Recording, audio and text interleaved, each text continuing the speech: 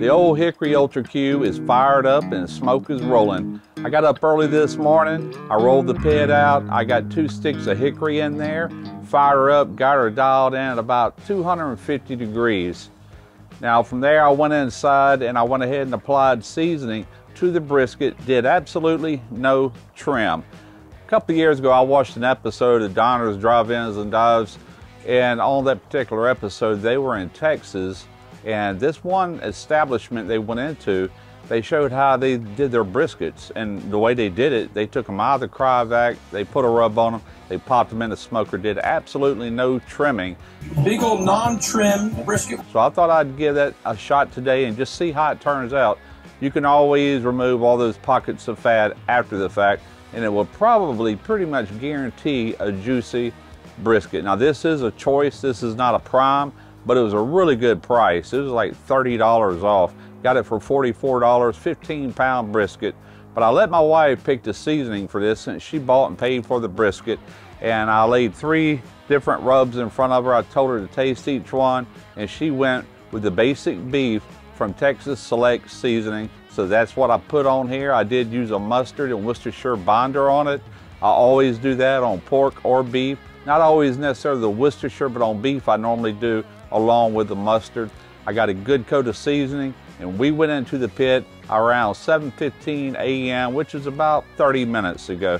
So we're just getting this thing started. I'll be bringing you back periodically. We'll put a check on it. Probably let it go about 3 hours, and then at that point see if it needs a spritz. But other than that, we're just gonna let it sit here and cook.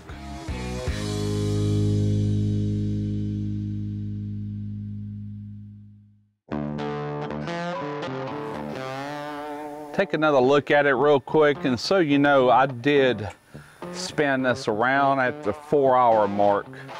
We've been going about 5 hours. It don't need spritzing at all. Starting to get a pretty decent looking bark on there too. We just gonna let it keep going.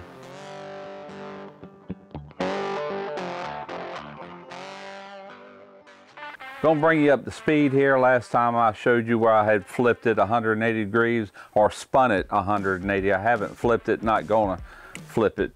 But now I've turned it, rotated 90 degrees this way, and I'll let it stay like that for about another hour. I did that about an hour ago. So in about an hour, I'll do it again, flip it the opposite direction. I'm only doing that to give it even cooking, where everything kind of cooks the same. It's looking good. The bark is definitely developing on this, and hopefully we're gonna have a brisket here ready in about 3, maybe 4 hours. And I will be resting this overnight.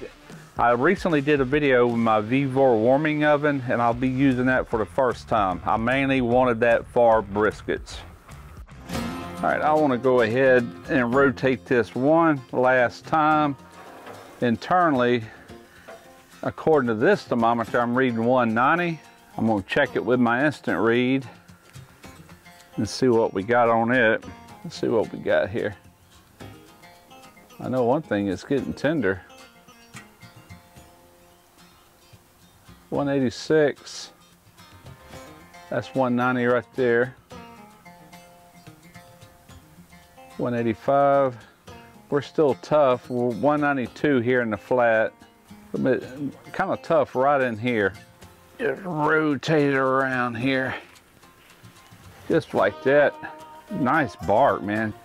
This end here is pretty tender. This has still got a little ways to go, but that's the flat. That always takes the longest. Close her up. So I'm thinking I got about an hour, hour and a half maybe left on this. Once this probing tender all the way through, then I'm gonna go ahead and either wrap it in foil. I do have a pan, but I think it's too small. I don't know if that brisket will fit in that pan or not, but regardless, I'm gonna have it in a container or foil, one or the other, and from there it's going into the Vivor warming oven. I call it holding oven.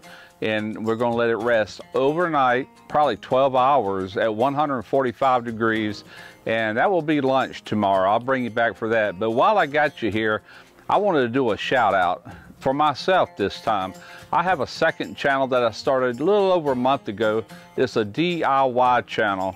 If you're into watching those kind of videos, then come check me out over there.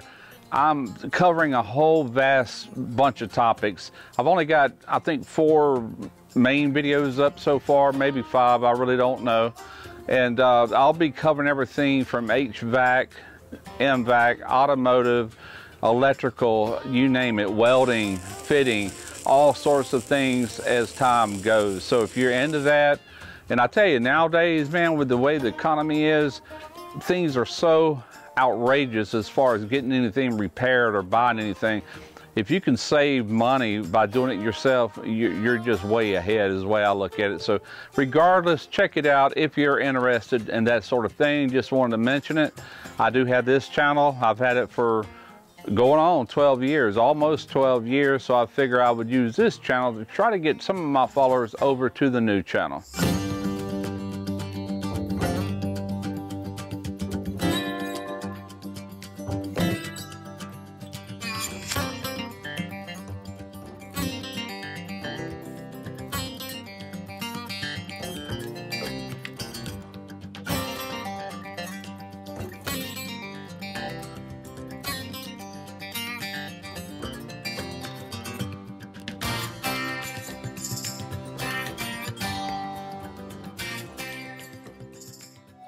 Well, 14 hours later, and here we are. It went 14 hours in that V4 holding oven, warming oven, whatever you want to call it. Let's see what we got here. Ooh, that smells good. Oh my goodness, look at the bark on that. Holy crap. Black beauty right there. Well, I'm real pleased with the smell, and I'm real pleased with the color of it. Let's see how I can't tell how the grain's going. I didn't really pay much attention to it, so I'm just gonna cut right across. Oh, it's super tender. That's the beauty of holding these things for so long. Even if you had something that might have been just a little bit under, by the time you rest it for hours and hours like that, it just basically wants to come apart. Let me try it on this side. I'm right-handed. Oh yeah, she's tender, which is fine because we're chopping this up anyway. I'm not even sure that will even hold together. We bought this just for barbecue sandwiches, and it's gonna be perfect for that. If I'm in competition or whatever, I done lost because it's really that tender, but I'm okay with that. I love it. Is it good? Oh. Really good. All right. So, yeah, there we go. I just wanted to see what the inside looked like. Let's see if I can hold this up without it falling apart. You can see all the juice. Yeah, I don't really see a pronounced smoke ring on this. And there wasn't a lot of fat here. Normally fat can prevent you from getting a smoke ring, but Lord knows I poured the smoke to it the entire time. So it wasn't from lack of smoke. Smoke rings absolutely means nothing. The conditions have to be just right to even get a smoke ring. And I'm more worried about the flavor. This is for eating, folks. This is not a competition. And I'll be honest with you, I would do it again. I would just flop a brisket on there, not trim it, not nothing. I don't have no problem with that whatsoever. All right, we got some toasted. These are just burger buns. Got a light toast on that with some butter. But this barbecue sauce, Trina picked it out, redneck lipstick. Tasted that, that's pretty good stuff. From good old Wally World, I reckon, huh? Okay, so we're just gonna take, I'm gonna eat about 2 of these. I think Trina's gonna eat at least 1, maybe 2. I put the rest up, it's already in the fridge, and I will separate it later and get it in a vacuum bag. And we will eat on a day or 2, and then I'll freeze the rest for a later date. That's what I like right here. This is my favorite thing to do with brisket, other than maybe a brisket grilled cheese. Those are excellent. All right, I think I got enough piled up there. I'll tell you one thing, most of that is the flat, and you can see how much juice is in that. That fat cap left actually helped that, because a lot of times that would try to dry out on you.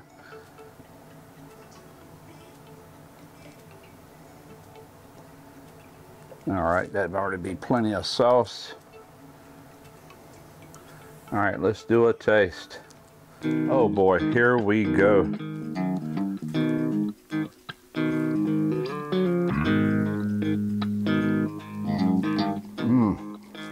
I have been craving that. My goodness. I can tell you one thing, super tender. It's not mushy. Anymore, it probably would have been. Keep in mind when you hold something, especially 14 hours, even though like when I pulled it, it was like perfect. When you hold it, it still breaks down, even though it's at a low temperature. By the way, I did bring it up to 150, not 145. And that's what I held it 14 hours, and it continued to break that brisket down. Just be mindful of that. Now I did another brisket on that Ole Hickory not long after I got it, and we only rested it for like an hour and a half, maybe 2 hours, and cut into it. And it was not this tender, but it was actually what you would call perfect for like competition or whatever. I like it like this, really tender. The thing that counts the most, that's the taste. That is very juicy for a flat. Yeah, I absolutely would definitely not trim a brisket again with results like this. If you're just feeding you and your family, save yourself some time. It ain't gotta be pretty. It's just gotta taste good, right? Hope y'all enjoyed it. Hope you got something from it. I'm Russ Jones with Smoky Ribs Barbecue.